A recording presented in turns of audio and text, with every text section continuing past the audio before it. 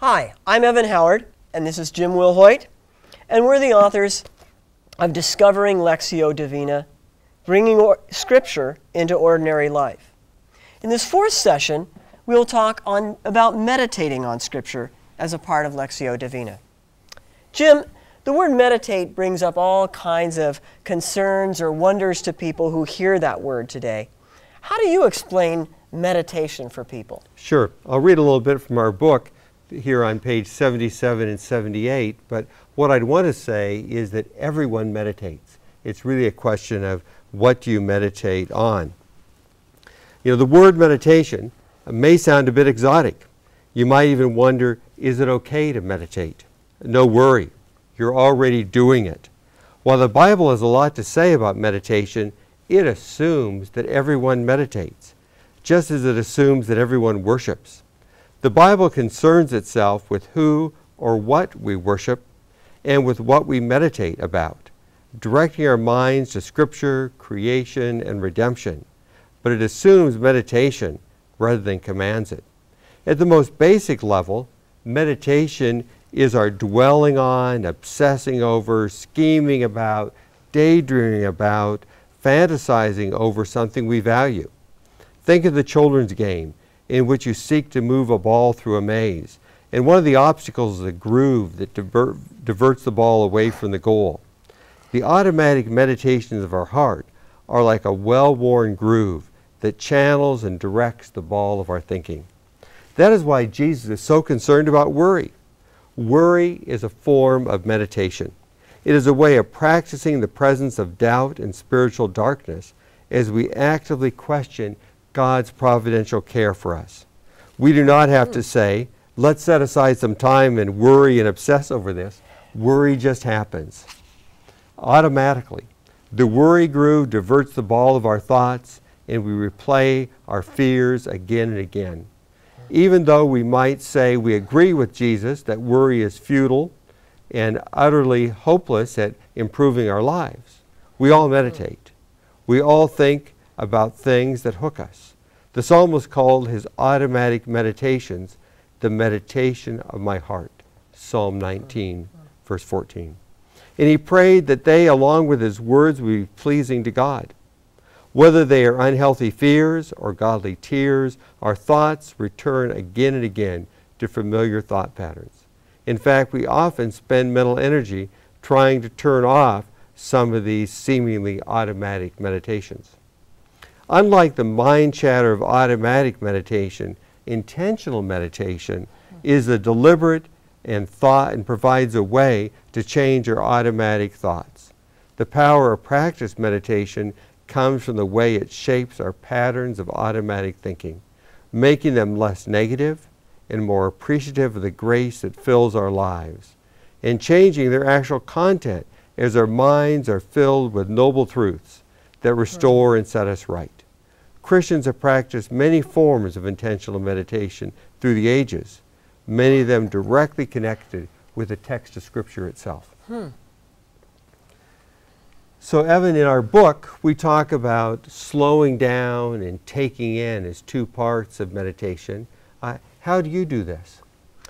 Well, I guess one way is that I read slow and I make sure that the stuff sinks in and I play with it a little bit. One way I like to do is to chant. Every once in a while, I just pretend I'm a monk and I chant. And I'll say something like, "O Lord, I am not proud. I have no haughty looks. I do not occupy myself with great matters, or with things that are too hard for me. But I still my soul and make it quiet, like a child upon its mother's breast. My soul is quieted within me," and so on. And then, after I have done that and do it slowly, then maybe I repeat, and I meditate by repeating. I do not occupy myself with great matters. I do not occupy myself with great matters. I do not occupy myself with great matters. And I think my philosophy class comes to my mind, and I'm wondering, ooh, is the question of epistemology here too great a matter? Is it something too hard for me? And I repeat, and I think, and it comes up. And then sometimes that's the taking it in. Another way I take things in is to imagine. Like the story in the other video earlier about Zacchaeus. And I picture in my mind Jesus coming down the road. What does the road look like? What are the trees? How are the people crowded? And I picture myself as Zacchaeus, this little guy up in the tree. And I imagine Jesus looking up at me and calling me by name. And I imagine us having dinner, and how do I feel when Jesus says, today salvation has come into his house? So that's the way I slow down and I take it in, or at least some of the ways I do that. How about you, Jim? How do you meditate? All of those patterns, except for chanting. But one of the things I find really useful as well is to go slow enough to see the connection at what I'll call the universal human experience in the story. So you think in Genesis, you have that tension there between Isaac and Ishmael, where there is sibling rivalry, or the story of Joseph and his brothers. In those stories, we have competition. And so I read that story, I also try and say, okay, sibling rivalry. When have I experienced that? What was my experience growing up in a family? Where have I heard that from my students? Oh, I can think of painful examples of competition in a family, sibling rivalry, and sometimes where parents use that for their own end.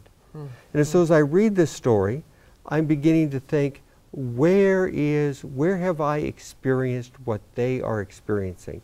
And at first glance, we can imagine an enormously wide river or chasm separating ourselves from a world of camels and nomads, of a hard scrabble life. And I think, oh, but there's so much I share in common. I share these issues of what it means for tension to be in a family.